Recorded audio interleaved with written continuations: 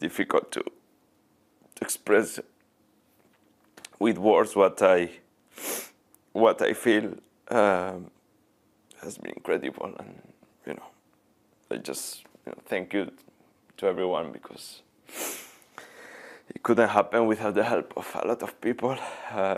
What a journey! Those moments that I take with me, will last forever.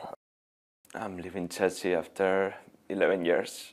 I could not imagine myself here today, but thank you very much. I've been really proud of defending this badge on and off the pitch. It has been my life, to be fair, here. So many amazing memories here, not only on the pitch, but off the pitch as well. All the moments that we have shared with teammates, staff, managers. It's been incredible, when I see my first time here at the bridge, when I had the introduction to the fans, and the last game is, quite a journey that I couldn't imagine, to be the captain of this football club, and I feel like I gave everything. I loved it, and I really enjoyed it. I love you all.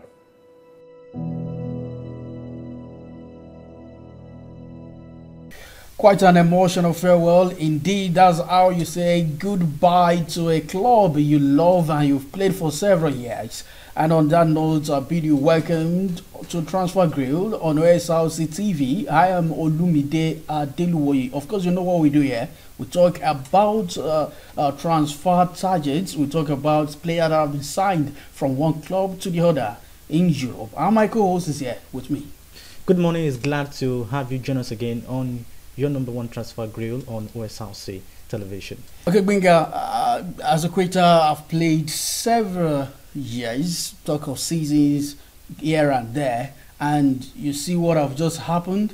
He's leaving after winning a lot of trophies, and spectacularly, and character, the spirit, everything is going just like that to Atletico Madrid. Yeah, of course, he leaves Chelsea after winning all European trophies, and he has been spectacular in form and character, and that spirit mustn't leave Stamford Bridge as it is. Of course, some EPL players dread, Cesar Azpilicueta when he plays for Chelsea. When he was there, they see him as a bus stop, you understand, and he featured for Chelsea for quite a long time. So he was the captain, and he did quite well for Chelsea. He's leaving the club as a legend. As a legend. Just like the likes of Lampard, you have the likes of Terry, and that is it. Okay, let's move on to other transfer business. Over the week, Andrew Onana has agreed personal terms with Manchester United as Red Devils intensify pursuit of the Inter Milan goalkeeper. Red Devil Boss are talking about Erik ten Hag has placed Onana his #1 choice to replace David De Gea, and who is now out of contract. If you look at it from last season, David De Gea have been having quite a flop. It was impressive. It was impressive actually, but you must agree with me that he had a few flop. Of course, there were some goals that were scored last season. He still has the highest C. He had the highest C actually, but Manchester United still need to get a replacement for David De Gea. He can't be there for a long time. But if you ask me, Onana is a good replacement. Is a good replacement. He's a good goalkeeper. He passes from the back. From the back, and he's quite good. And I think that's what Ten Hag needs at this point in time. Okay, well, from that, William Saliba signed new deal at Arsenal, valid until June 2027. Also, Reiss Nelson signed a new deal also for a 4-year deal. And as well, Declan Rice and Juriel Timber passed the medicals, awaiting unveiling by Arsenal. If you actually, it's just like a roller coaster for Arsenal this season. Sure, you're right. If you look at the Declan Rice, they have been chasing this guy for quite a lot of time now, and now he's in Arsenal already. So let's see what this guy has to offer Arsenal. And of course, I taking you back to Saliba. Saliba got injured last season, and the transfer hope for Arsenal crumbled. And now that he has signed for Arsenal, now let's see how he will be able to do his own contribution to ensure that the defense of Arsenal is not that crappy. Unlike last season, last season it was just Gabriel doing all the work. You have the likes of Zicheko, Tiheni. Yes, and unfortunately, it was just back and forth. Unfortunately for Arsenal, it was at the end of the season that this thing was just getting on. Okay, Christian Pulisic to AC Milan deal in place between clubs at Chelsea accepted condition of final bid worth €20 million with add-ons. Pulisic is now living. He's one of those players that Chelsea is pushing out to AC Milan now. So let's see how it goes. Chelsea is just releasing players. They are shipping out players and all of that.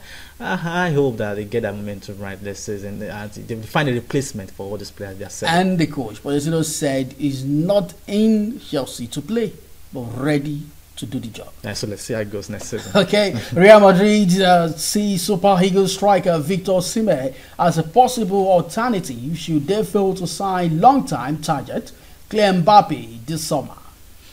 Yes, of course. If you look at the exit of Karim Benzema from Real Madrid, it shows that Real Madrid needs a replacement. A better one. If you look at the two strikers they are gunning for, Victor Osimhen, top striker in Napoli. He played one of the best strikers in Europe. Last season, it was spectacular for Napoli. And now we look at Kylian Mbappe for PSG. Also, he was spectacular. Even look at the World Cup that he played. It was quite a phenomenal player. Banging goals from left and right. So if you have to compare and contrast these two players, Victor Osimhen, Kylian Mbappe, if Real Madrid get one of these two strikers, it will be an add-on for them. A big bonus. A big bonus for Real Madrid. Again, lastly, Paris Saint-Germain outside midfielder Manuel Ugarte from Sporting Lisbon for a reported €60 million. The 22-year-old Uruguayan international signed a 5-year contract, which will keep him at the Paris de Prince until June 2028. I have to check the profile of this guy, Manuel Ugarte. He rose from the ranks in Uruguay, and he's a defensive midfielder, and PSG is and still young, and very young. It's going to be a hard-on for PSG because lately PSG has not been getting it right when it comes to their defensive midfield, and this guy will be a add-on for them, to be able to defend just like goals. The likes of Ramos, who is planning to leave. So this is good for PSG. Okay, but before we go, Benga, your last shot. Clubs are gunning for players, and we hope that in times to come, before the transfer windows end, you are going to see some major banging transfer from one club to another. So let's see how it goes. The major issue now is the fact that next season there is a policy of FIFA about offside position. I looked at it that if you see that policy that the player must be entirely out of the defender before you can call it. Or like before when you have even if it's the hand.